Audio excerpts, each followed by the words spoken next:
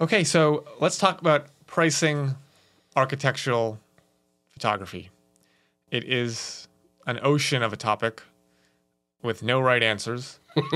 And are there wrong answers, though? Yeah. A lot of wrong answers, no right answers.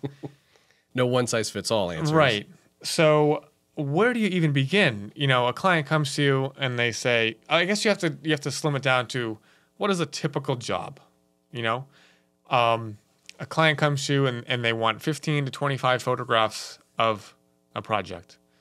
You know, where are you based? What is the amount of time we have? What is the usage going to be of the photos? How complicated is it? But I think we should just keep it to as simple as possible. Sure. You know, the average job. So for you, what does that look like? I mean, I have it structured by a day rate plus a per image fee. That's what I do as well. Okay. Yeah. So I would think, I mean, again, if you were to survey, say, 100 architectural photographers, do you think that's what a majority of them are doing? Yeah. They call it different things, creative, day rate, whatever. Is that how you probably have your ear to the ground much more than I do? Yeah. Well, I mean, no, my approach, well, my thoughts on that, I do the same thing. And my goal with the day rate plus per image fee is just to provide clarity, right? I feel like just the day rate what is it? It doesn't, there's no finality to it, right? What are you getting? So do you get into these situations where just a shot of that, just one more? Yeah. You know, how do you curb that? I think every photographer's been there. That way you kind of separate your creativity from your editing from the product. So with the day rate plus the per image fee, you have the fee for your time on set and the fee for your post-production. And that way everything's sort of accounted for. And you don't get backed into this corner where you are being taken advantage of because, oh, I have you for the day, keep taking pictures. Mm-hmm. What the clients don't know is that adds hours and hours and hours and hours of frustration to your life every time they say, can you just get a shot of the doorknob? Yeah. Can you just get a shot of the carpet? Whatever. So I found that the day rate plus a per image fee is the way to go. Now, a typical job for me might be 15 to 30 pictures in a day. I don't know if that's within your range. Yeah, I mean, if someone asks, how much could I do within a 12-hour day, I would say anywhere from 15 to 25. I mean, there's a lot of variables, of course, to it. But yeah, I mean, within a range. If someone says, hey, I need 30 images taken within a 10 to 12-hour period, I'm like, that's going to be tough. Right. I could do it, but you're probably going to sacrifice quality on maybe, a few of them. Yep. I'd rather give you more quality over quantity. I've told people before, even back when I was doing real estate, I'm like, I'd rather give you 3 stellar images of a kitchen rather than, 15 of a kitchen that are mediocre. I want to give you those hero shots for everything that we're shooting. I think we'll get to this eventually as far as the actual like hard numbers, but we touched on it on the previous one where if someone's asking for your rates, you're more the mindset I am too, let them know. Don't hem-haw around it. Don't play your cards close to the chest. They're asking you to potentially hire you, so tell them your numbers or at the very least give them a range. Estimating a job, what all are you including in there? Clearly your numbers, but are there other things that you put when you hand over an estimate to a potential client? Yeah, it's usually I don't get involved with creating custom estimates for 80% of the jobs, 80% of inquiries that I get. I pretty much a boilerplate rate sheet is what I send. And that rate sheet, it explains how I work. It outlines the expectations right off the bat. And it's something that I can just send from my phone if I get an email. I don't need to get super involved with going back and forth. It's just like, hey, thanks for the inquiry. Here are my rates. So first page, day rate. Second page, retouching fees.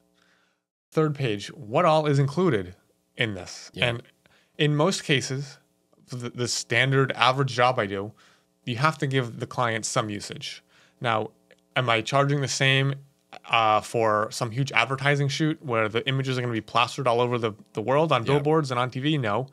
But most of my clients aren't doing that. It's architects, it's developers, it's real estate agents, interior designers. In that rate sheet, it explains you can use the images on your website, on your social media. Mm-hmm. You can use them for contest entries. You can use them for internal use within You can email them. You can do printed collateral, which is basically marketing materials that you make on your own. And I stop short of, editorial usage and advertising usage. Editorial usage should be paid by the publication. When your photos get picked up by some magazine, you should have a budget to use the photos. Are you even putting that wording in the like if specific to editorial? For editorial, the exception would be if a monograph about an architect or interior designer, they can use the photos at no charge in said monograph. Okay. Because it's a book about their work. I'm not going to double whack them for that usage.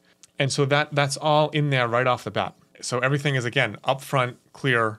They understand what they're getting when they pay for it. So I don't really even get involved, like I said, with estimating individual jobs. It's basically here's the fee, take it or leave it. Here's what you get. I hope you like it. If you need something outside of this, let me know. Most people don't. Again, I've been doing this for long enough to know what the needs of most of my clients are, what the potential needs of potential clients are. So I try to include that all right off the bat so they can take that PDF and chew on it for a bit. Yeah. So because I know end use will vary between one client to another. So you're kind of sending, I think you use the term boilerplate initially, right out of the gate. And then if they have questions or you find out more information after the fact of, hey, we're also going to plan to use the image on this type of platform or other use. And you're like, oh, okay, well, that's not included in there. Right. Will you go back and revise it, I'm assuming, or at least educate them? Well, it's going to be a higher rate or something like that. Or has anyone ever asked you, can the price be lowered if you take some of those usages off the table? Like, we don't plan on using them for social media. No, I don't get into the the weeds. Yeah, I'm not. I just basically, look, you're running a business. If you want to spend time, if they're coming to me looking for a discount, there's ways to figure that out. Yeah. Maybe we can do less images. No, I generally don't budge on that. It's basically take it or leave it. Yeah. And I just don't think it's worth the concessions that you're going to make.